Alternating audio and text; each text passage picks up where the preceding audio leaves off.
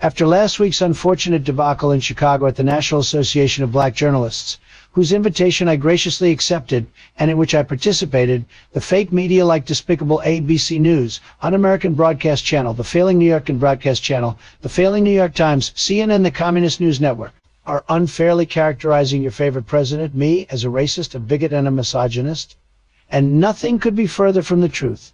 Donald J. Trump is the least racist, bigoted, and misogynistic person you will ever meet. That is, unless I am nowhere within earshot of a black, a Jew, a Latino, one of the many varieties of Chinese-ish people, an Indian, or a Muslim. I harbor my racism, bigotry, and misogyny within the deepest recesses of my heart, or what's left of it.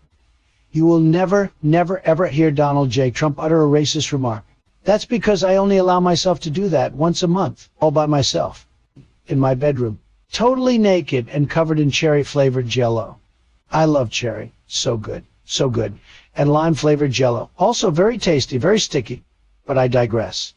In no way does Donald J. Trump discriminate on the basis of color, creed, ethnicity, sexual identity, or gender.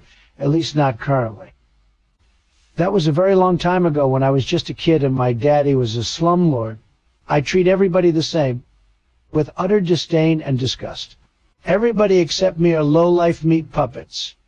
Look, I might be weird, smelly, narcissistic, delusional, dishonest, corrupt, without empathy or any moral compass, but I am no way racist, bigoted, or misogynistic. Look, all you have to do is look at the massive rally we had in the South Bronx on May 23rd. It was incredible. There were tens of thousands of people who showed up for that rally.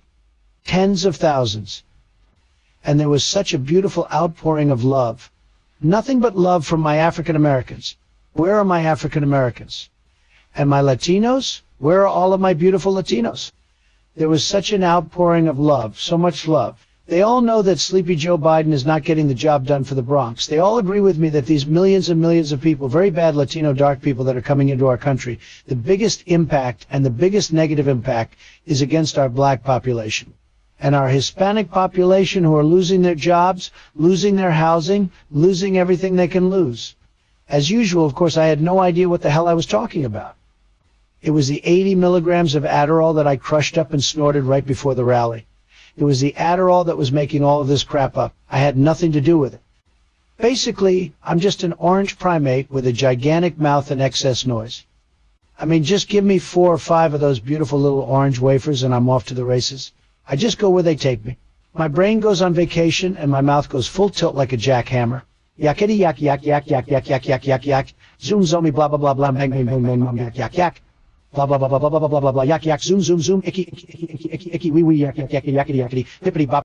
What in the hell did you think gave me the courage to go into a damn bodega in the South Bronx? It wasn't me. That's for damn sure. Because I'm the biggest coward on the planet. Remember, President Bunker Boy? Give me a handful of my little orange babies and I turn into Captain America. And you know what else? When I went into that bodega, they absolutely loved me. The Secret Service had a hell of a time trying to keep them from trying to kind of group hug me. And they were cheering and applauding like crazy. What I don't understand is that they didn't know my name. They were cheering and cheering for somebody named Marty Cohen. Or did they think I was Marty Cohen? Marty Cohen? Who the hell is Marty Cohen? They had to know that my name is Donald Trump. Not Marty Cohen. Not only that, some were cheering, shouting Solomon Beachy. Trump Solomon Beachy.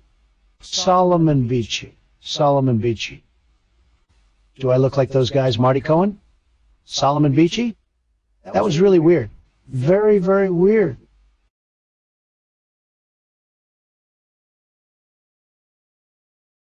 Marty Cohen. Marty Cohen. Marty Cohen. Marty Cohen. I just don't get it.